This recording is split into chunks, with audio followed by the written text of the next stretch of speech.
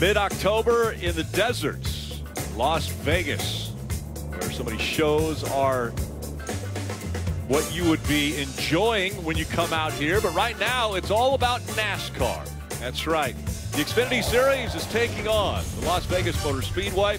It's practice and qualifying from Las Vegas Motor Speedway as we take a look at the playoff points, getting ready to start the round of 8. Steve, does anyone jump out right now as far as your leader? Well, the problem is no. I mean, that's really the challenge. No one of these 8, in my opinion, has set themselves apart where they're the absolute favorite. The car that's dominated is the 20 car of Joe Gibbs Racing. He's not in the playoffs. They run multiple drivers. So of these 8, it's go time, right? The round of 8, 4 advance to the championship race. If a win here, then you're automatically in. So this is the big weekend. Well, you said wind, but what about wind? Oh, boy. The wind is really howling out here, DJ. Yeah, it makes it very difficult to drive these cars. Now, fortunately for the drivers, this is probably kind of a best-case scenario with the wind to where it's not blowing across. So it's going to be in your face going down the back straightaway, and so you can drive in there further, but it's going to carry you with a lot of speed. Now, we've seen all kinds of stuff here, Rick, through the years. Weird things do happen at Las Vegas Motor Speedway. This was back in 2016 where the wind was blowing so hard, almost lost a crew member there with the car cover. And then it snowed in March in 2022. That's right, snowed. You see all the parkas and the heavy winter coats for the fans that were in attendance. Well, after snow, how about last year? We had an eclipse. Eclipse during practice. While there were cars out on track, they actually turned the lights on out here for that. Tyler Reddick enjoyed. Yeah, it had me all messed up because I woke up when it was dark that morning, drove out here, and the sun was shining, and all of a sudden it got dark again. I didn't know what was going on. Time to sleep. Riley Herbst behind the wheel of the 98. Well, you asked if anybody jumps out, and not this year has anybody kind of jumped out. But what this car did a year ago here at Las Vegas, he jumped right off the page. Came out here and just dominated that race. The Las Vegas native, you know, everybody wants to run good in their hometown. I wonder if the pressure's bigger, DJ, if your hometown is an entertainment town, right? If you're going to be in a marquee on the Las Vegas Strip, is the place to do it. Yeah, probably so. And I'm sure he gets a lot of calls about, hey, can you help us get reservations here, get tickets for this? But, yeah, he did put a whipping on the field last year, and you can see he's already fast here today. Wind doesn't seem to be bothering him at all. He's figured it out like he did a year ago, racing against Cole Custer here. It was a big step for this entire Stewart-Haas organization. They had races that they showed some speed, but this was a different level. I mean, this car was untouchable. Came out and dominated, as you mentioned, in his home city. His dad in attendance, you can see the excitement. Just so much goes into that.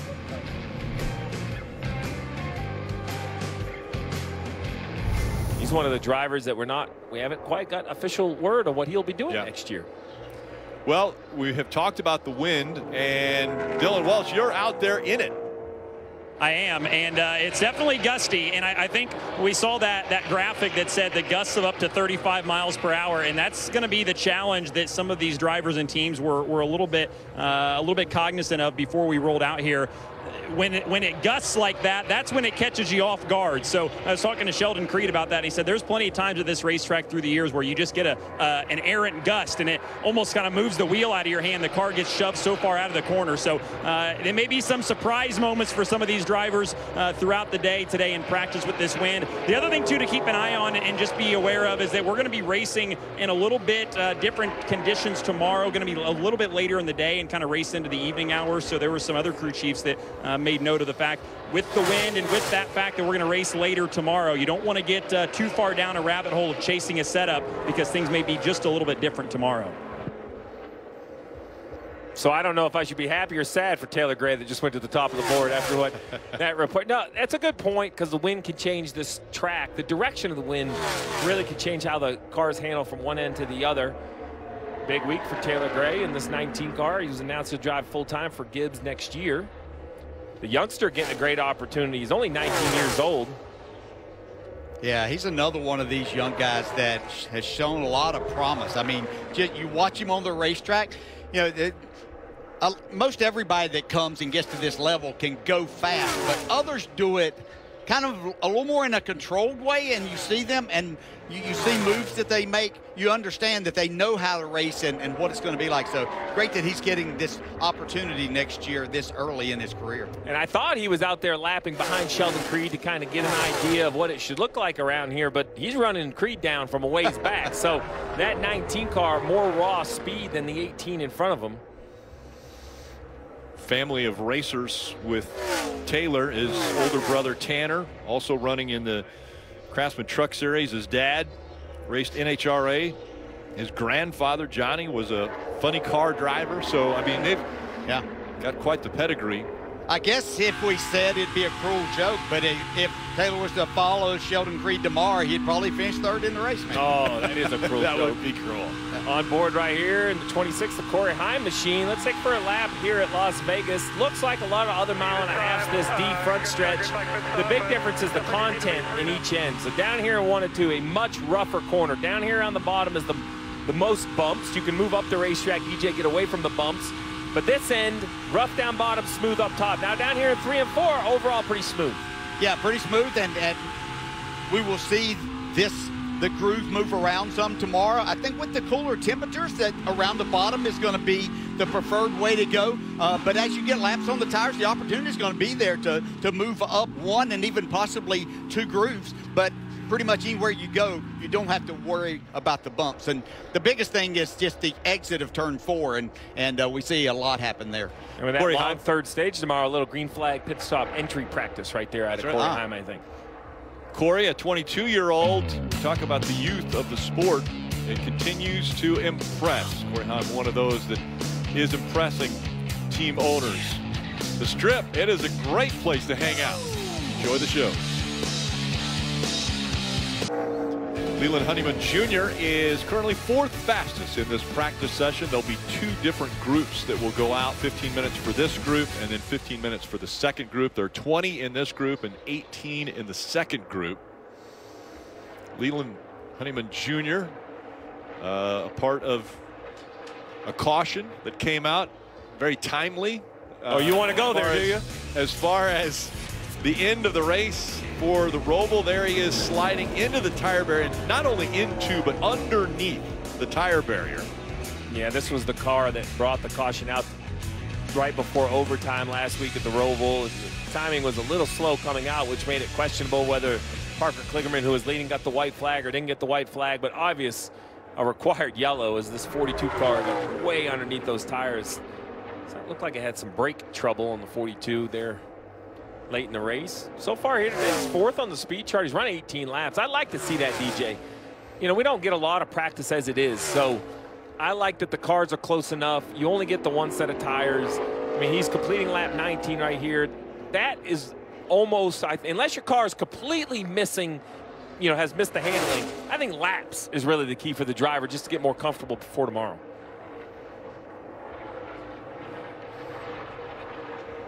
He's got the most laps.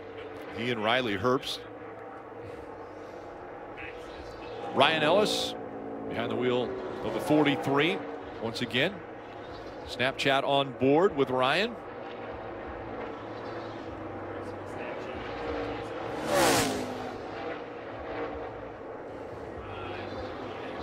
See him come down to the apron as he's going to come onto that access road and make his way to pit road. There's Daniel Dye in the 10.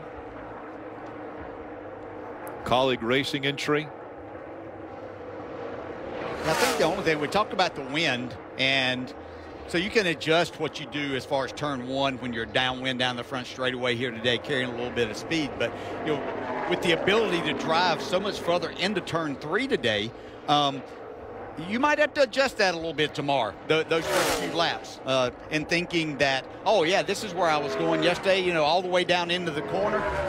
Might not be, you might not have quite the grip that you thought that you had, because the wind will help you do a lot of things. We mentioned Taylor Gray with Daniel Dye in this 10 car. He's run partial schedule this year, but he'll be full-time next year with Colleague. So another younger driver getting the opportunity week in and week out. And you know, it's hard enough. We'll watch Jimmy Johnson try to do it tomorrow in the Cup Series of practice and Sunday in the race. And that's a guy that's won 7 championships. To miss weeks and then try to jump behind the wheel and just instantly catch up in a short 15-minute practice to the guys that do it each and every week is very, very difficult. It's even harder when you're a young driver like Daniel. So I'm excited to see. Not really a lot of practice. No. I mean, they went from having hour at practice or maybe multiple hours of practice to, once COVID happened, no practice. And then, you know, now we get an abbreviated practice here. So these young drivers really don't have a lot of chances to hone their skills.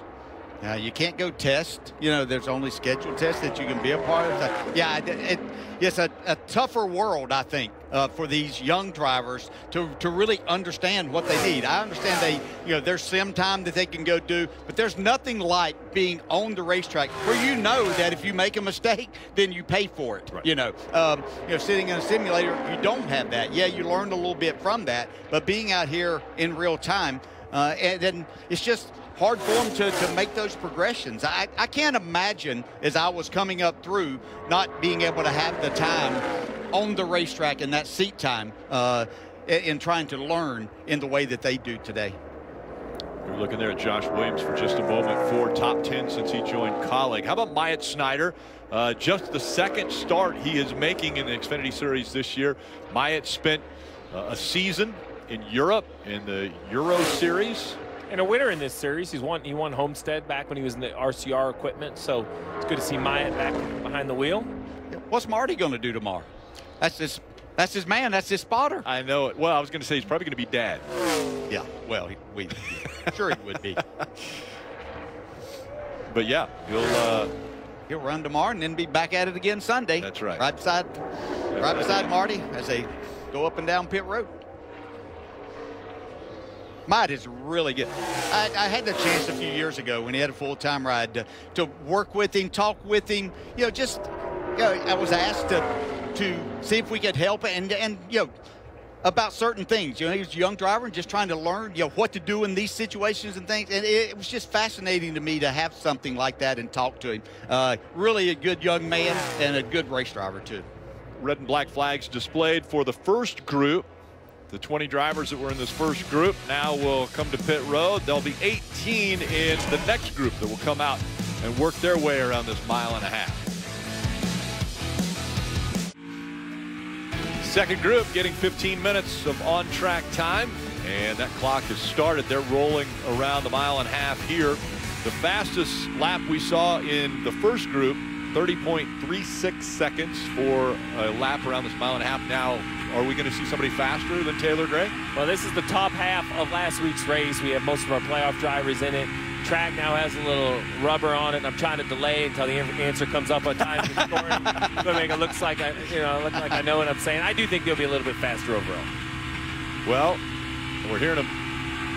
The car we're riding along with bottoming out there, hitting the track, the bumps in 1 and 2. Bumpy first practice for the driver of the 18. Dylan, what happened with Sheldon Creed? Yeah, they were third at the end of that first session, but not going to make a qualifying attempt. What happened? Honestly, best Vegas car I've ever had, so I feel optimistic about tomorrow. And I was a little tight, so I just need to clean that up for tomorrow, but just felt the engine lay down there at the end of practice. And, I don't know, feel bad for my guys. Been a tough week, and we still want to finish the season strong. So we'll put a new motor in it for tomorrow and come from the back. Right, well, encouraging that the car at least felt good for Sheldon Creed. They'll have some work to do tomorrow. Well, he feels bad for his guys because I didn't, DJ, and I don't think you did. I don't think anyone had Sheldon Creed in danger last week. He came in, I think, over 30 above the cut line. He was a driver that just had to have, quote, one of those easy days, straightforward days. It started with transmission trouble, put him in the back of the pack, and then he got caught up in a wreck. And this guy won. And then this guy won. Yeah, I mean, he lost 39 points. Yeah. Lost almost 40 points. Sam Mayer put a winning performance. It was just a bad combination. We're going to revisit the end of that race from a week ago, and we mentioned it, where Leland Honeyman Jr. goes into the tire barrier. The caution comes out just before Parker got to the start-finish line. We showed it here. Oh. Mere feet Sam Mayer out of turn 7, pushes the 48 up the racetrack, and goes on to win the race. Newly designed turn 7, and I didn't really need to change to the front stretch chicane. I don't think it was worse. I don't think it was better. It was just a change. But that turn 5, 6, 7 combination was everything I was looking for. It put a set of corners at the racetrack. We talk about overtaking, how hard it is to pass sometimes, DJ. I talked to Parker about this, and the problem, he said, is you can either block left or block right in turn 7, but if the car behind you is better, and Sam Mayer was much better under braking, you just don't have a defense. And as a race fan, I liked it. It showed up in that turn 7 area. Yeah, actually both drivers did, with Parker leading at that time and Sam in second. They both did exactly what they needed to do entering that turn 7. Just as Sam Mayer was so good in making his car turn there, he was able to get the run that he needed. Yeah, there was a little rubbing, but Parker understood there was nothing malicious about that. That was racing, but just two drivers really doing their job. Dylan, you've got more on the 48? Well, and as tough as that was last week for Parker, I talked to him today, and I thought, as always, he had a great perspective on things. And he said, redemption is kind of the word that comes to mind for him. He said, I've watched these drivers for years win races just like that in the highest of pressure situations. And I always thought, what an emotional rush that must be. And he said, for like 30 seconds last week, I got to feel that rush. And as painful as ultimately the final result was, that feeling of thinking he had won the race is what is driving him now and driving him more than ever to kind of feel that again. So in his last year of full-time competition, certainly wants to win as badly as ever, and maybe even more so if it's possible after the heartbreak of last week. Parker, at the age of 34, has decided, as we just heard from Dylan there, that he will step aside from full-time racing. We mentioned the youth of this sport starting to come in, and that means that there's got to be openings. So one of those openings is the driver of the 00, Cole Custer. He's going to be racing in the Cup Series next year after winning the Xfinity Series championship a year ago, and still in the mix to defend his title this year. He's one of the 8 that are fighting still for that championship. But as one moves on, you get these young drivers that come up and just fill those seats. Jeff Burton and I were just down on the track earlier today, going out in the pace car to make some laps. We saw Cole. He was walking pit road, checking out the pit boxes. This is actually one of the slipperier pit roads. The pit boxes here are very, very slick. But he was just seemed to be at peace. We talked about the pressure of the playoffs. He was just kind of dialed in, doing what he normally does. Because of the championship a year ago, he ran well the last 3 races that got him into Phoenix, then goes on to win the championship at Phoenix. Does that give him a little bit of an advantage because he's gone through it? He's experienced the pressure, and he's came out on the other side as the champion. That, and you got to remember, this is a Cup winner. So he has triumphed on a Sunday, and as tough as this series is, this is the stepping stone for what happens on Sundays. That is just the absolute top of the mountain, in my opinion. So I think all of that added up.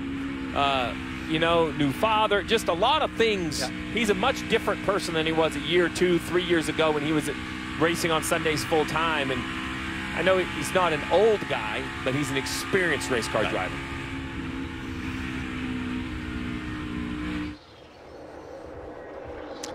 There's Brandon Jones in the 9 car at the top of the board right now in this second session. 0.2 of a second faster, by the way, than Taylor Gray, Steve. Yeah, that's what I told you was going to happen. You called it. Sure. We've talked today. I would have to say that, as he made the move from Joe Gibbs Racing over to Junior Motorsports, these have to be 2 disappointing seasons for him. Didn't make the playoffs, either one. Looked like they had, at times, some speed and opportunities to maybe get a win. Hasn't made that happen while he's been there yet, but we'll see what he's able to do in these next few races. Maybe this is the thing. This is a track where he has more top 10s than anywhere else they've run. So maybe, to your point, put a little bright spot on the last couple of years.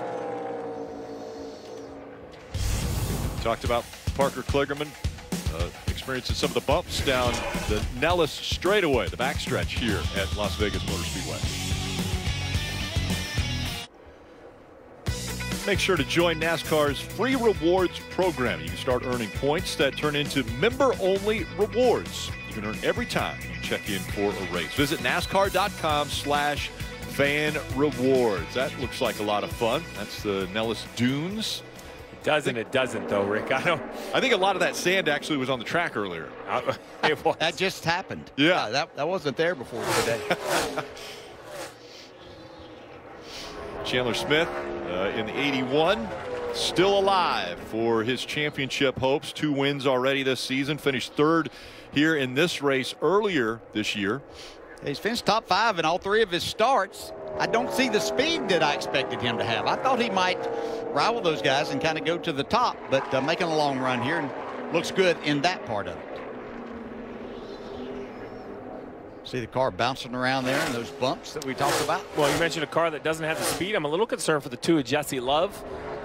You know, way down, 15th on the speed chart. Had to come in and make some adjustments. Reading the radio, it just seems like he was overall just a little tight with the front end, which isn't anything to be panicked about. But as this track continues to take rubber, I think that handling condition is only going to get worse. So if you were, you know, far enough off, you had to make a stop in practice. Just, you know, it's that time of year. There's only 8 left, and right now he's 7th of the 8 playoff guys when it comes to speed. Yeah, this guy's a lot like Mark Martin, though. When he takes the track, you're going to see usually at most places, he has no problem finding the speed at tracks. And so when he's off like this, you have to be concerned. You mentioned Mark Martin, winningest Xfinity Series driver here at Las Vegas. I think he's got 4 wins here in the Xfinity Series. A.J. Allmendinger in the 16, another driver that will be moving to the Cup Series in 2025.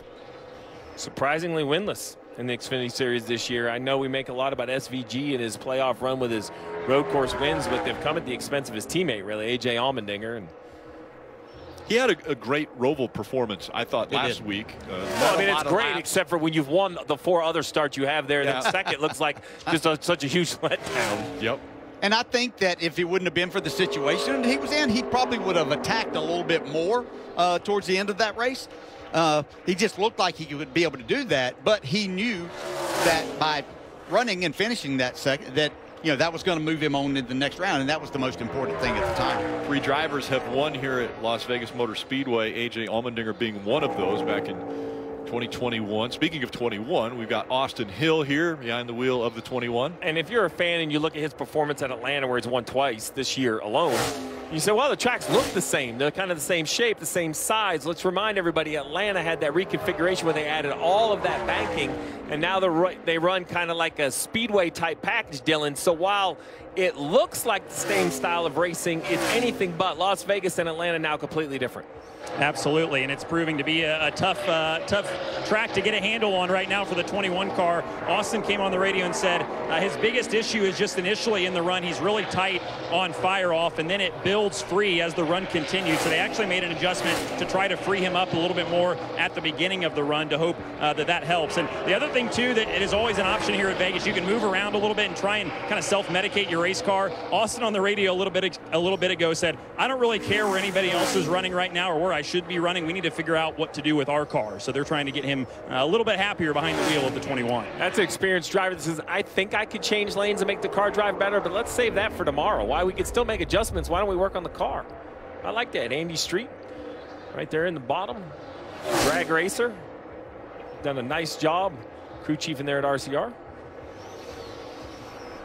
Justin Allgaier, it was very close for Allgaier to be eliminated from the playoffs a week ago, and then as quickly as he advances, he's #1 again. He jumps right to the top of the list. But DJ, will the real 7 car please stand up? Like, where is Justin Allgaier? This is a team that normally, is clean in their performances, has speed.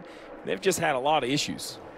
Yeah, so we look at him on Saturday, Denny Hamlin and his team on Sunday. I mean, they're kind of mirroring each other. What we saw from both of them, but we'll speak of Justin Allgaier here.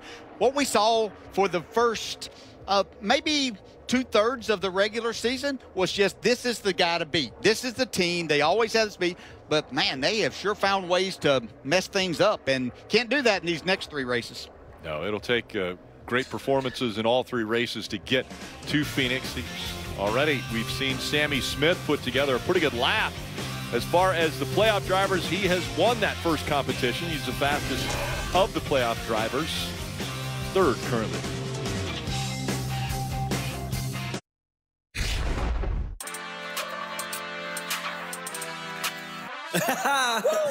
You in Las Vegas now, baby. Do you feel lucky? Las Vegas is the one that really is the marquee when you look at it. Because for us to win, and you know that that's your ticket to make it to Phoenix. Ready, yeah, baby. Let's go! The Xfinity Series this year, I think it's wide open. Yeah, yeah. Have yourself a day. I don't feel like there's a clear-cut favorite. Right now. Way to fight, dude. We're not done with this thing yet. You get hot at the right time. All in, baby. All in. That's how we do it. You definitely can win this thing. 8 drivers think they will be able to win this thing, and this round starts tomorrow at 7 p.m. Eastern. It's NASCAR Countdown live on the CW at 7:30. It's the first race of the round of 8 for the Xfinity Series. On Sunday on NBC, Countdown to Green gets it started at 2 p.m. Eastern and 2:30 racing for that opportunity to be in Phoenix, the first one. If you can win at this racetrack, that gives you a little bit of a foot up on your competition, because you can already start thinking about Phoenix and what you can do for that race. As we take a look here at what was practice that just finished. Yeah, you can see not only 3 of the fastest are in the playoffs, or still part of the round of 8. And you talk about winning here. It's also important for the other 7 that aren't going to win if one of our playoff drivers does win. But you can't, if you start off with a bad race here, lose points, it is really hard to make it up at Miami and Martinsville coming up. Dylan. Taylor Gray, you see him second on the board at the end of practice. Certainly could be a playoff spoiler come tomorrow. So what'd you like about your race car there? Seemed like it was working well. Yeah, Dylan, I thought we fired off really good there. The boys at Joe Gibbs Racing brought me a really fast Operation 3 GR Supra. So excited to get going here. Qualifying is always pretty interesting, especially a place like this. It's hammered down. So yeah, it'll be fun. Congratulations are in order as well. Full-time next year in the Xfinity Series with Joe Gibbs Racing. Ty Gibbs is going to be officially listed as your owner. So what are you looking forward to most about being full-time next year? Yeah, I'm excited just to be able to run these cars every week and get more experience with my guys and to have fun. These cars are so much fun to drive, and it's fun to slide around every once in a while. So I'm excited. All right, it'd be great to have Taylor Gray around a little bit more next year in the Xfinity Series. Every race, he'll be running for a championship next year. First out onto the track will be Ryan Vargas. He's been competing full-time in the NASCAR Whelen Euro Series this year, making his 4th Xfinity Series start of 2024. I've missed Ryan around. He's just one of those guys you run into on pit road or in the garage area. He just makes your day better. I mean, it doesn't matter speed, no speed, what equipment he's in. He's just always happy. Seems like he's full of life, full of energy, enjoys the opportunity. Up the racetrack, is that going to be the fastest way around this racetrack? So I think down here in 3 and 4, you want to be on the white line, but DJ 1 and 2, it's just a question of where you're going to commit. It's bumpier at the bottom. I think if you get through the bumps, it's faster, but it's way more risk versus just committing to be in the second lane. Yeah, if you can make a good wide entry, a good arc into turn 1 and miss those first couple, then you only have to deal with a couple of bumps after that, and you've kind of got your car headed in the right direction. Ryan Vargas, that was a big if. In practice, yes, was 31.62, and he goes out 30.81. So a big pickup for Vargas on his qualifying run. Yeah, think about that, Rick. I mean, you know, you went out there in practice. Now you have to go that much faster. You have to find a place. And you look at the throttle application. I mean, right here, Daniel Dye barely out of the throttle. Catching it. Oh, boy. So the bumps were not kind to him. Yeah, exactly. That car was just yawed out from the start, but the bumps then take it. When you get your car in that position right there, I know he made kind of a shallow entry into that. I was watching him go into turn 1. When you do that, then you're all of a sudden having to turn the wheel to make it happen, and then you start hitting those bumps. And this is crazy, but now that you've added the tape, the car itself is way more aerodynamic efficient. It has way more downforce, way less drag. Wow, that is a big save right there. But my point with all of that about the aero is the wind is going to affect this automobile more than one that's in race trim. When you get closer to the level of grip and you add that tape, you're now dependent on that downforce. So going down into turn 1, like Gay says right here, that tailwind, you have the least amount of downforce really for the corner. This is Joey Gase, 15 starts at this racetrack. He's got a best finish of 15th. That came back in 2018. See, he kind of opted to stay above those bumps, didn't deal with that. But, you know, you're also making the racetrack a little bit longer. You don't have quite the grip when you move up a lane or a lane and a half. And when you're trying to go fast, that makes a big difference. And he's the slowest so far. Third of 3. Dylan. Well, we found Parker Kligerman down here as he awaits his turn to qualify. So we saw a couple moments in practice, seen some moments in qualifying. The wind, we've talked a lot about it. How difficult is it to kind of gauge when it's going to blow and what the strength of it will be? Yeah, Dylan, you pointed out the wind. It just makes it highly inconsistent. So you'll go off into one time with a huge tailwind. I think we're 6 or 7 mile an hour faster than we were here in the past. And one time it'll stick, and the next time you're like, oh, what's that? So that's just the wind being inconsistent. It helps you into 3 in terms of the headwind, adding a ton of grip, but you lose that on the exit. So it's just dynamic. But, you know, our Spike Light Cooler Chevy, pretty sporty. That's the best we've been here. So hopefully we can keep that up, be as fast as Xfinity Internet in this qualifying lap. It's going to take major commitment. This lap, spring or fall, is always a hell of a commitment on the throttle. Carrying throttle all the way through 1 and 3 and 4, and if we can do that, hopefully get a good qualifying effort, start up front, and maybe go to one of those trophies we came so close to last week. That's right. Good luck. Saw the 35 there. The 51-year-old out of Japan, Akinori Ogata, was 4th fastest of the 4 that have gone. Yeah, he'll be making his first mile-and-a-half start this year. He was at Martinsville and Daytona with his other 2 starts. Here's Myatt Snyder on the track. What do you expect from Myatt Snyder in this performance when you don't, I mean, you guys have talked about it, when you're not behind the wheel every week, it's difficult to go out there. So what kind of goals can you set for yourself? I think for Myatt, it's really hard to understand what this car has available for him. I think if I'm Myatt, I'm really asking the team what they think the car's performance should be, and Myatt can only drive the car to its limit. That'll be his key, is not try to get behind the wheel in his limited starts, just try to do too much. 3rd fastest for Myatt Snyder, and we saw Ogata in the 35. He got out of shape there. Actually went, left front tire was below the white line there. That's usually not a very good thing, no. But he managed to at least save it. Garrett Smithley behind the wheel of the 45. And look at that lap by Vargas, still holding up. 5 cars have run, and he's still the fastest. Smithley trending slower as well.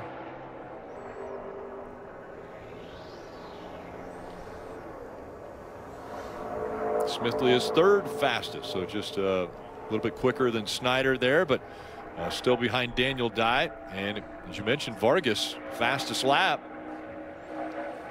It's like a Harvick throwback scheme. It does look like it, doesn't it? Well, you better be good then.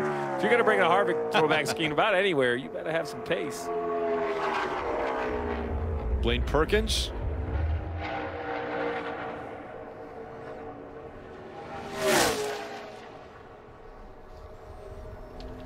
Down the backstretch, that's into the wind here in Vegas. I don't know if it's gone down at all. I know the flag isn't standing at attention like it was earlier. Rick, you noticed it was so hard earlier that the pole. Yeah, the pole was bending. Yeah, so it has calmed down a little bit. Perkins goes 5th quickest on his qualifying effort. You know, I heard Parker talk about the commitments that you have to make as a driver going out here for 1 lap of qualifying with the elements, not knowing exactly how much push you're going to get down into turn 1. The only thing that you can hope for as a driver, that your level of grip matches your level of commitment, because if it doesn't, then you're going to be busy for a second. Good lap right here for J.J. Yaley so far. He did a nice job of running 1 and 2, kind of opening the wheel up over those bumps. As you mentioned, DJ, let the car just kind of skate across them straighter than others. And the gas good. You can see, really good lap here. Going to be the quickest so far. He has 18 starts, a lot of experience at this track. Good lap. Yaley 30.54, so fastest lap we have seen of the 8 that have been out on the track. This will be a big test right here. Corey Hyman is 26. I think he's going to show us if this track has the pace that we think it might have. Even though he didn't really show it in practice, only a 30.73, I would imagine this car should be close to a 30 flat. He had talked about his car bottoming out. You can hear it there dragging a little bit too, Steve. Yeah, and you have to really hit the ground over those bumps to stay as low as possible at this end, right? You just get less travel. Yeah, he's had a lot of talent, this young man. He's looked for somebody to keep him wrapped up in a good ride. He is cup-level material for sure. 6 truck wins already. He's leading the points in the Craftsman Truck Series. Okay, that's a really impressive lap. Huge lap for Corey Heim, 29.87. I think, Steve, you mentioned this was going to be the yardstick, what everyone will compare themselves to. Dylan Lupton out there in the 15.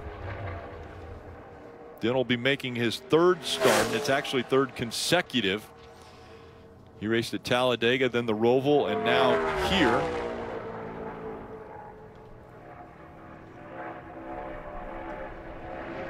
This is a pretty good lap for Dylan also. If he would have gone in front of Heim, we would be commenting because it would be in the green, but yeah, fortunately went after Heim. 30-18, nice lap. Yeah. P2.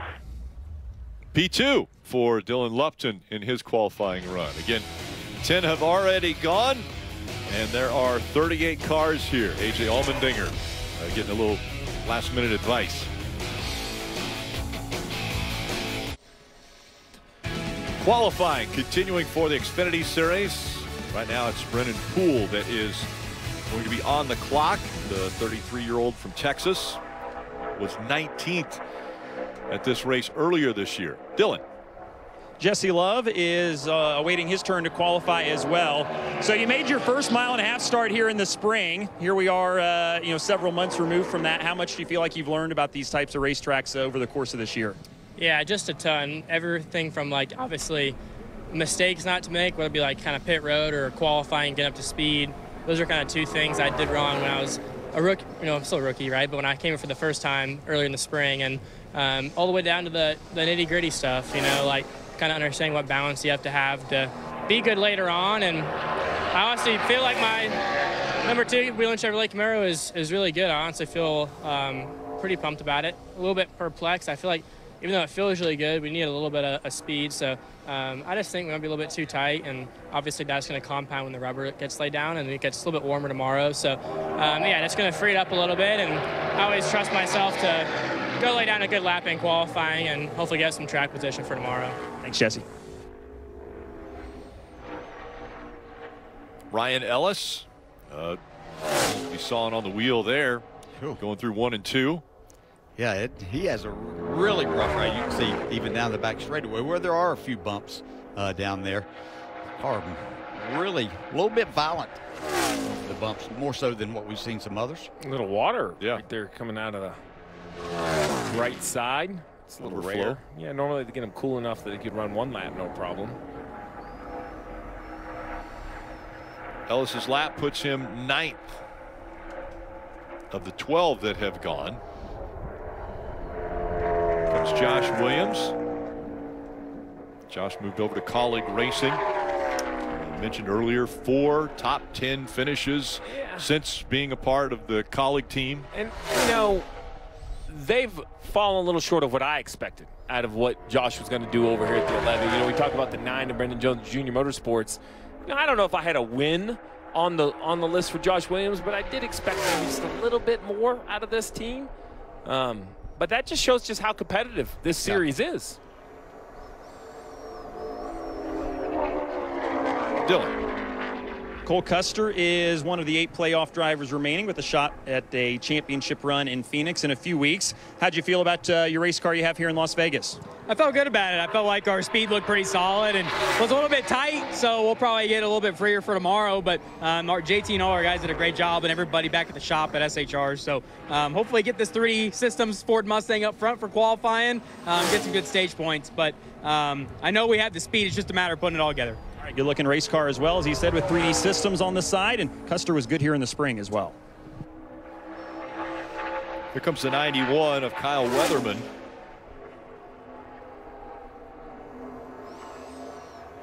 Weatherman down to the apron, and he is 4th fastest.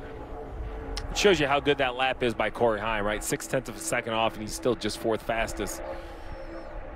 As we get later into this, qualifying session, we see some of those playoff drivers. That'll be a big test for Heim. They all go last, so they will be the last ones on the track for qualifying. Yeah, and even as we get towards the end before those 8 go, you got 2 fast cars in Brandon Jones and Parker Kligerman that will be coming up. And they both turned really good laps in practice. Dawson Cram, the 23-year-old out of Mooresville, North Carolina, behind the wheel of the 92.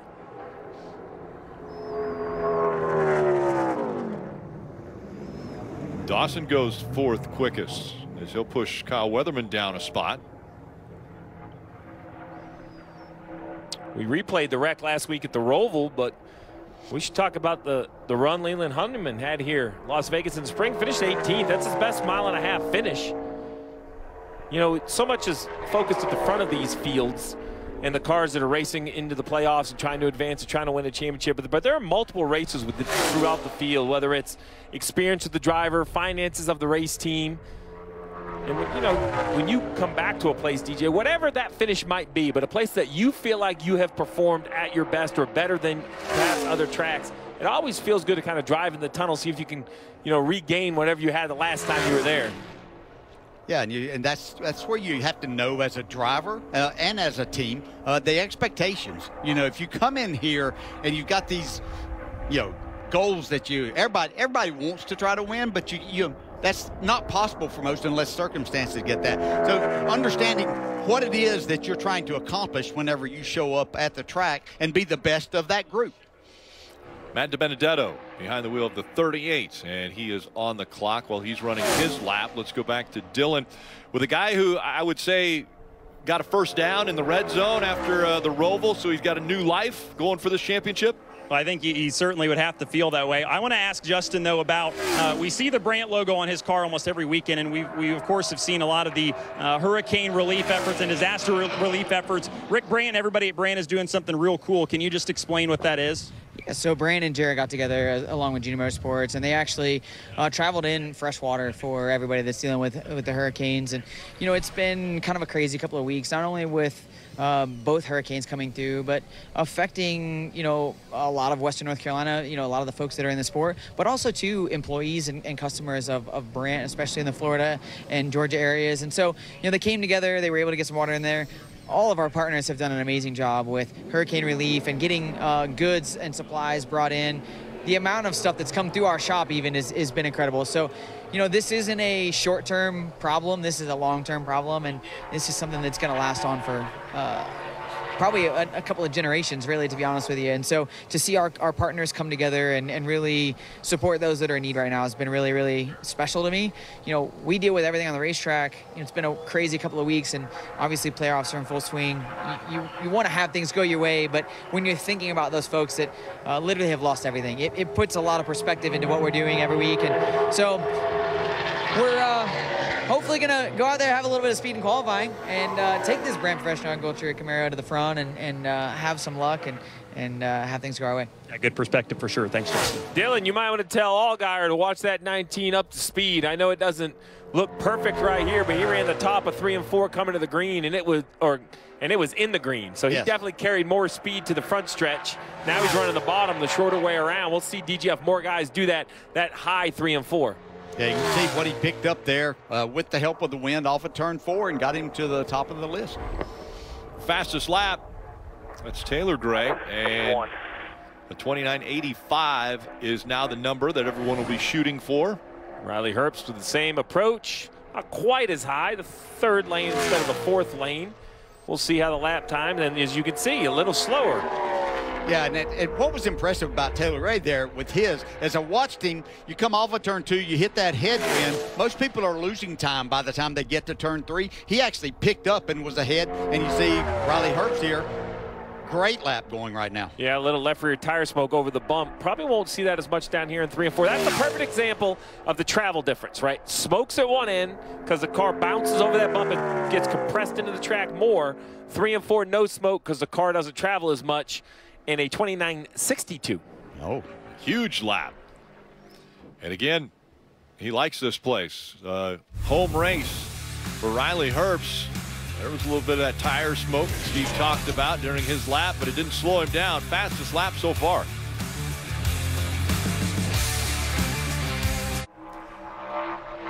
Qualifying continuing from Las Vegas Motor Speedway. This is the first race of the round of 8. 8 championship drivers will be still fighting for that title. Haven't got to them yet. They are going to finish up this qualifying session. It's Jeremy Clement's turn on the track.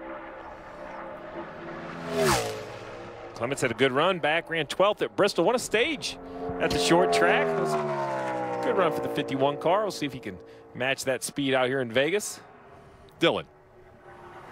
Chandler Smith is one of those playoff cars that has been doing things pretty well the last few weeks. 6 straight top 5 last week at the Roval. So what things is this team doing right? Do you feel like you guys are peaking at the right time? I don't know. We'll let all the people that do analytics and all that say if we are or not. But I'm super happy with all the men and women at Joe Gibbs Racing. They've been bringing really fast GR Supers week in and week out for me to drive. And this weekend's no different. I feel like our GR Super's as fast as Xfinity Internet today, and hopefully we can go showcase that in qualifying. He's been really fast the last few weeks, but still is 4th on the playoff cut line and goes out 4th from the end here in qualifying. And right now it is a Ford fastest with Riley Herbst, 2 Toyotas with Gray and Heim, and then Chevrolet with Jeremy Clements just putting that Chevy up there in the top 5 at 4th. As we see Kyle Sieg behind the wheel of the 39. Discussed this a little bit last week. Ryan is behind the wheel of the 28 this week. They're trying to make sure they get the best points for these teams going forward at the end of the year and then looking forward to next year. And the owner points just establish so much in the sport when it comes to payouts. And next year, if you get rain early in the year, it can really affect the starting lineup of races. Kyle Sieg goes 6th quickest in the 39. Yep, good lap for him. We saw the other Sieg brother this morning down in Las Vegas, wandering through the casino. He was trying to find a cup of coffee.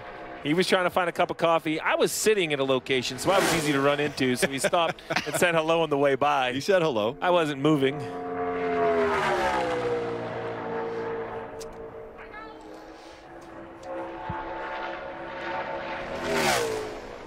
It's a good lap for the 28. 4. Really good lap. I mean, that Riley Herbst lap, that's faster than the last 2 poles, right? That 62 would have sat on the pole or been faster than the pole the last 2 races here. So for Sieg to come out there and only be basically a 10th off, that's a great lap.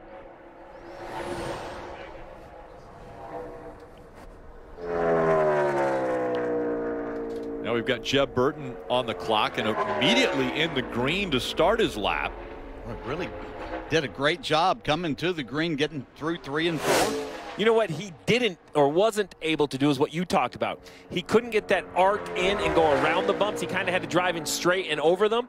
And you just ask your car to do a whole lot when you hit him at that angle. But once again, he knows he wants to go around it. He can only put the car in a position where he feels it will succeed.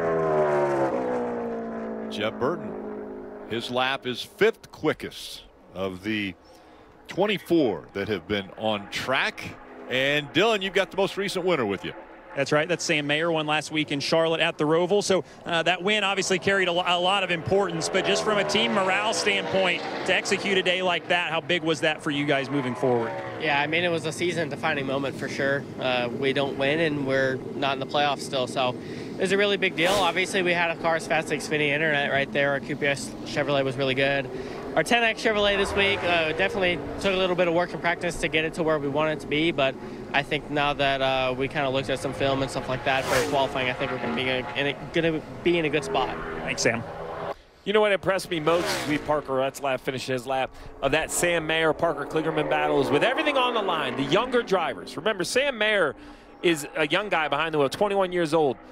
He was faster than Parker in those closing laps and even had a point into the last chicane where he passed him and Parker passed him back.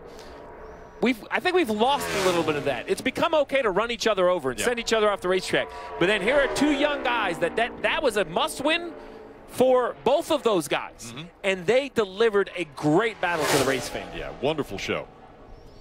Anthony Alfredo, about 0.2 of a second, 2.5 tenths off the pace of Riley Herbst. lost a little more ground through 3 and 4.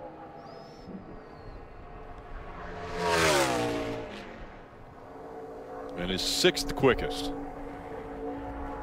Well, I think this car coming right here has a real chance. If he's anywhere near as good as he was in practice, I'm not sure what he can run, but I think if you're Riley Herbst, you're keeping a good eye on the racetrack to see how fast this 9 of Brandon Jones is.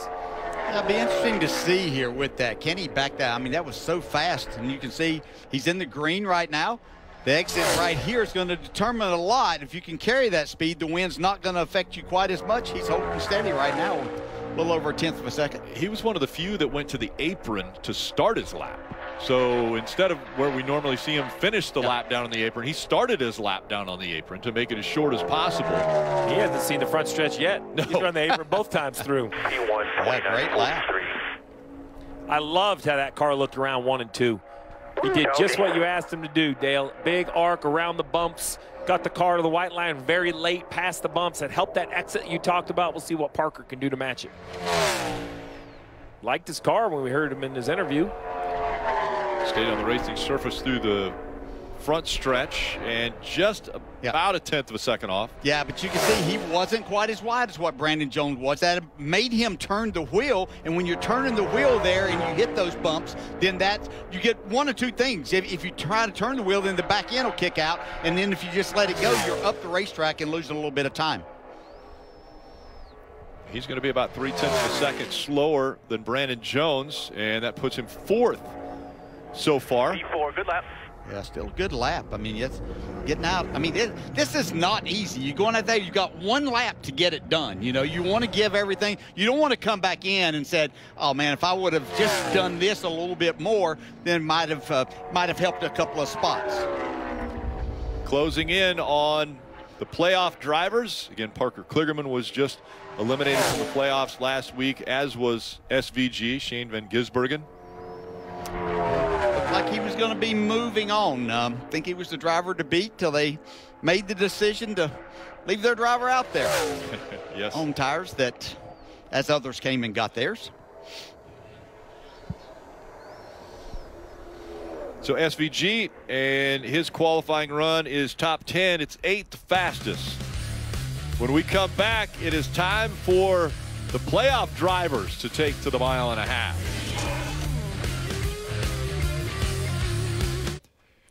In a city of entertainment, it's NASCAR that takes center stage when we come out to Las Vegas.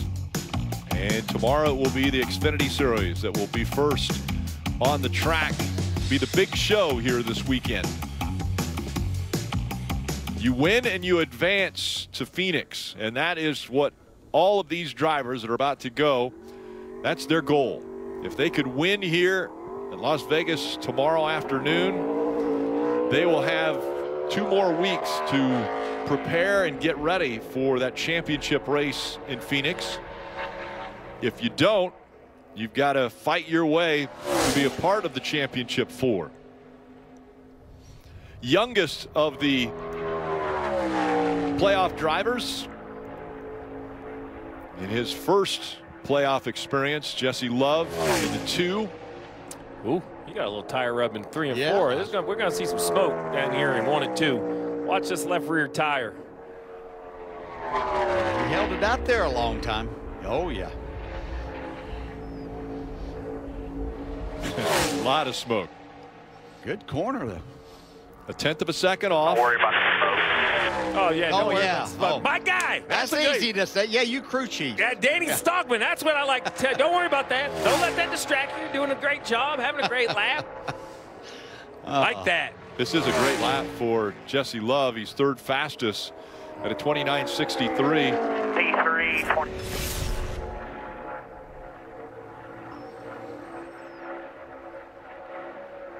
I mean, it's right front, left rear. They're all smoking. Don't worry about that. Yeah, don't worry about it. Sammy Smith was the fastest in practice of the playoff drivers. Let's see if he can convert in this qualifying run. Didn't get it to the bottom there. That's going to hurt right here. All the way off the corner, and then it's just going to, the time's going to go up as he goes down against the wind. And he just knows it, right? There's nothing. He's like, oh, man. Did a better job here, though. Yeah, he did. quick learn. Yeah, we are. You know, the problem is you saw him lose the time because he just has to slow down a little more than he wants to for the car to get there. Yeah, outstanding lap. Great adjustment. That's a really good adjustment. To your point about the commitment, right? So he goes into turn one with pole speed commitment. The car doesn't get where he wants it to be. Then on the back straight, he has to recalibrate and say, okay, I can drive that. I can make it do it again just to prove to everybody the car is tight, or I can go in a little slower, get all the way to the bottom, and improve my lap. It's really well done. Dale Jr.'s going to be happy if he's watching. 1-2 with a couple cars yet to qualify out of his camp. Of course he's watching. It's his cars out here on the racetrack. Well, he's 50 now. I didn't know if we're in his nap window or I just... It's possible he could be in a nap window as we have Cole Custer on track. I love this shot. Look back at the focus here.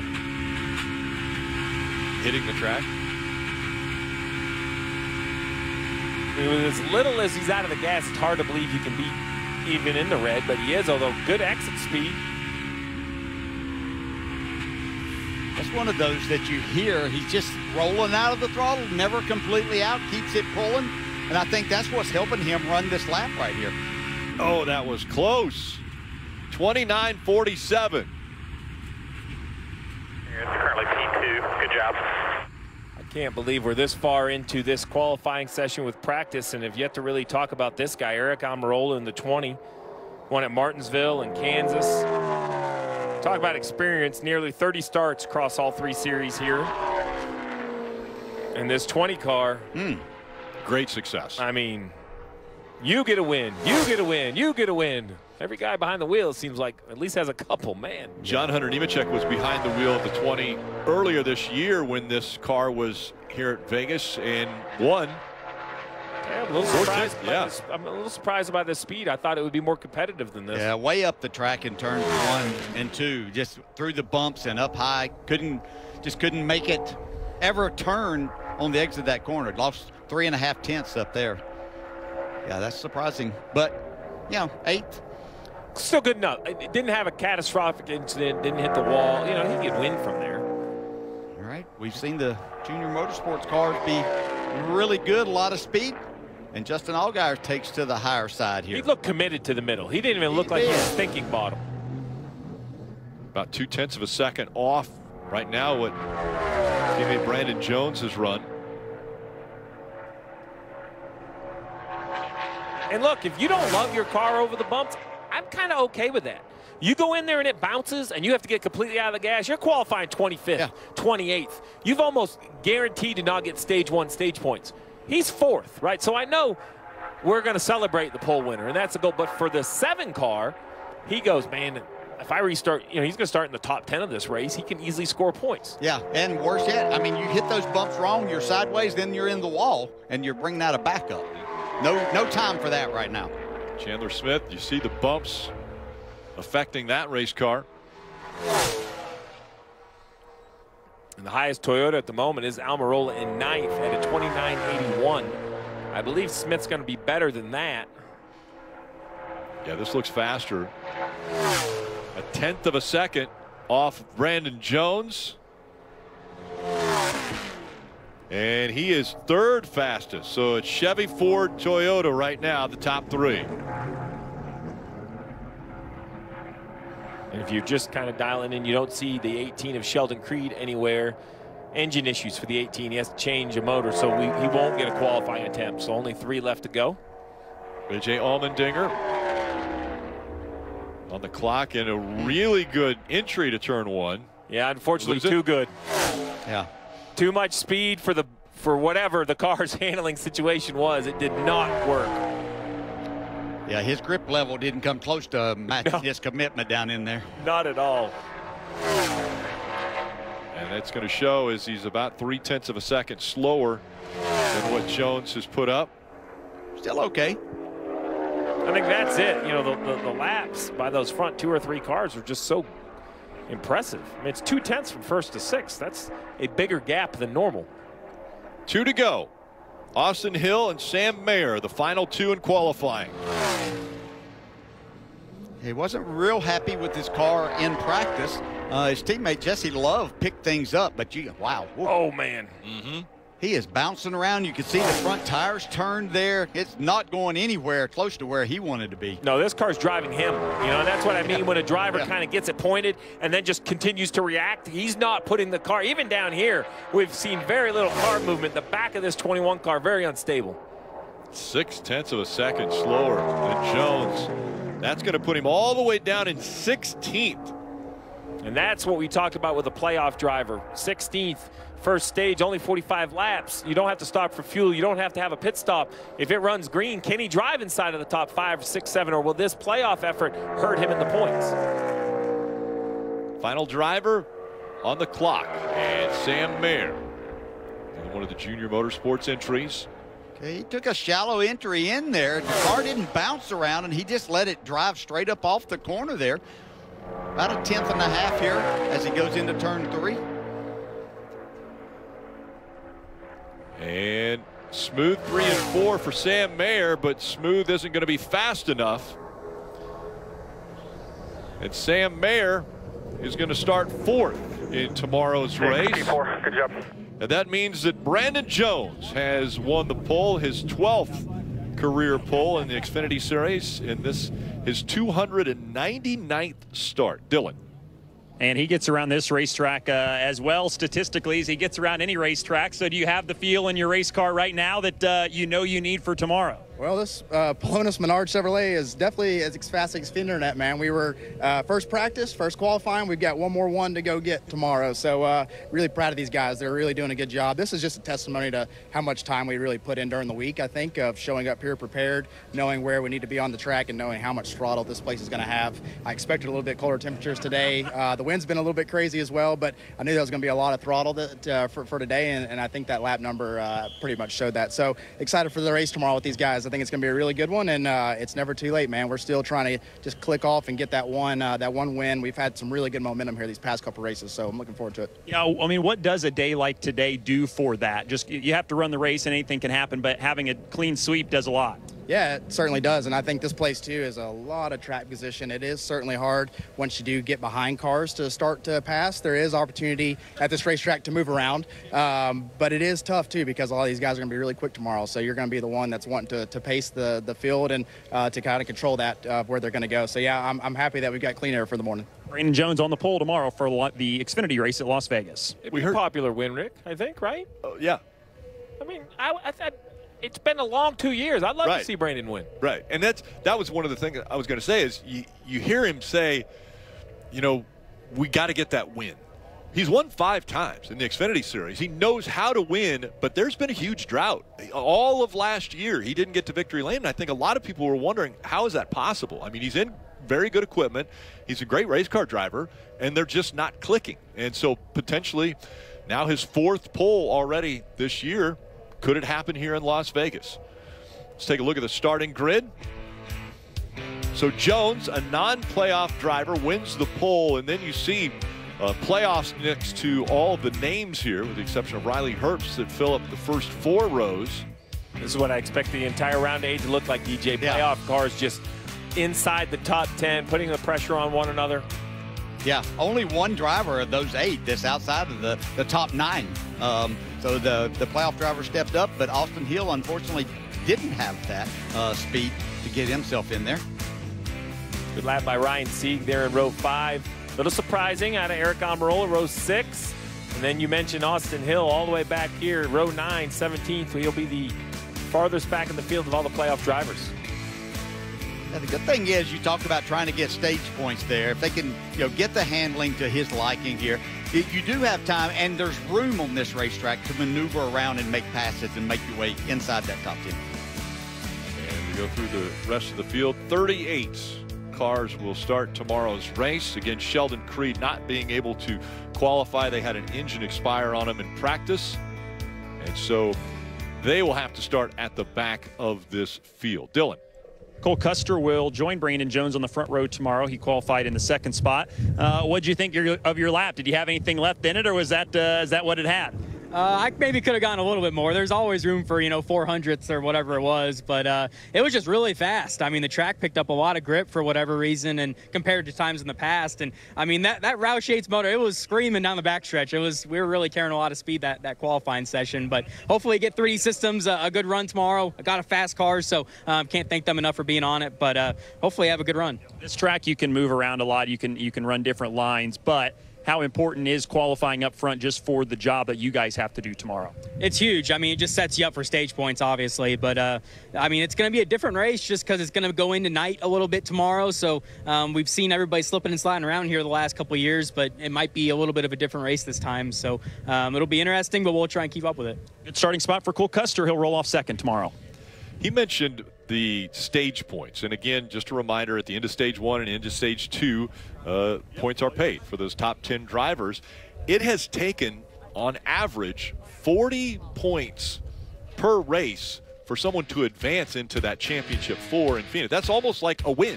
So you've got to get some of those stage points to help you get to that number so you can advance to Phoenix. Well, the fact is that if we get 3 of these 8 to win these 3 races, then there's going to be at least one spot open. Right. Yeah, if they happen not to win that. So you have to go gather points every way that you possibly can. Yeah, I know that drivers don't like talking about having to get points and racing for points, but you have to take advantage of these opportunities because the main focus right now is how do I become a part of the championship 4 here in 4 weeks in Phoenix. I think you have to start the weekend and start the race thinking it's going to require a win. But there may be a moment on a restart or when you're 3 wide going into turn 3 where you have to ask yourself, is the reward of this win versus the risk? You mentioned how many points it averages. If you wreck with 2 or 3 to go and give up all of those points, now you've put yourself where you have to win one of the next 2 races, and that's the pressure all 8 of these drivers are going to be under.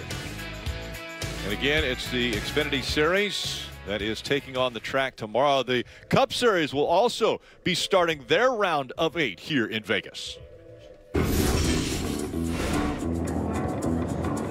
3 in a row in Vegas. Good sting, baby.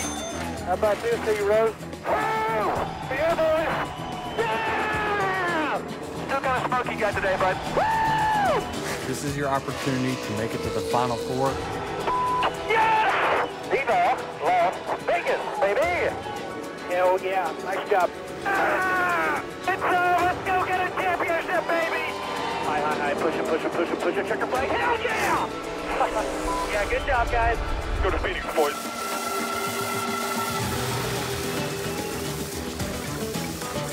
The road to Phoenix goes through Las Vegas, and tomorrow it will be on the CW for the Xfinity Series. It starts off with NASCAR Countdown live at 7, and then 7:30. The Xfinity Series will find out if one of the 8 playoff drivers can win their way into that race in Phoenix. On Sunday, it's the Cup Series turn. Countdown to green at 2 o'clock and racing just after. Dylan. Sam Mayer qualified in the 4th spot. That's where he'll roll off for tomorrow's 302-mile race here in the Xfinity Series. So what'd you think about your lap in your race car there? Yeah, definitely a lot better than practice. We said going into it that we kind of learned a lot from practice and we're able to kind of apply it to even tomorrow, but obviously qualifying today. So really proud of my 10X Health guys that work on this thing, and really put me in a good spot here. So I'm really excited to roll off and hopefully be as fast as Xfinity Internet tomorrow. You always want to go for race wins, obviously, but stage points are just as important too. So what's the mindset for you early on tomorrow? How do you keep your car up front? What do you have to do? Yeah, for sure. And we kind of want to do what we did in the first round and is have a really good first race and put ourselves in position to go out there and maybe steal one the other 2. So just looking to stay up kind of close to where we are now, and maybe if we're in a good spot at the end, we can pounce on it. Thanks, Sam. 2.5-mile racetracks back-to-back for them. I love what the postseason does in every sport, right? We talk a lot about the cars and the speed and the technology, but in the end, it's the human performance. How can a athlete find the next level of performance when the pressure ramps up? And what I love about it in the Xfinity Series, DJ, is it's a wave of younger drivers or just less experienced drivers. And I do love that this format matches Cup, because I think it's important for these guys to know what it feels like to understand this kind of win in advance or, the rounds of the playoffs. Yeah, I think it shows us Texas. Who's ready for the moment? Sam Mayer has proven last year and this year that, getting to those must-win situations, the moment's not too big for him. Now to go and take that next step and finish it off and be a part and see if he can win a championship. And once again, A.J. Allmendinger at 42 years old, the elder of the 8 drivers, all the way down to Jesse Love, who's the youngest at 19. So now, with 3 races until we get to Phoenix, has someone stepped out and shown that they could be the leader in this championship hunt? Well, I'm going to look at a team. Junior Motorsports put all 4 cars inside the top 6. That's the first time it's ever happened here at Las Vegas. So if that's the case, then why not them? Why? Maybe it is Sam Mayer or Justin Allgaier. Maybe the speed as an organization takes a little of that pressure we talk about off the driver if the car drives good. But to answer your question, other than that performance, I don't know. I think all 8 could really do it, to be quite honest. They could, but I'm going to look at Chandler Smith. I think his recent run, you heard about his top 5s, everything. I think that he has the ability to either point his way in or win one of these 3 races to move on. So again, tomorrow it will be Brandon Jones, who is not a playoff driver, who will lead the field to the green flag. But Junior Motorsports looking very strong here in qualifying today from Las Vegas Motor Speedway. Again, coming up next on USA, it's WWE Friday Night SmackDown. Practice qualifying complete for the Xfinity Series. And in the end, it was Cole Custer who is the fastest of the playoff drivers. But ultimately, Brandon Jones wins the pole for tomorrow's Xfinity race here from Vegas.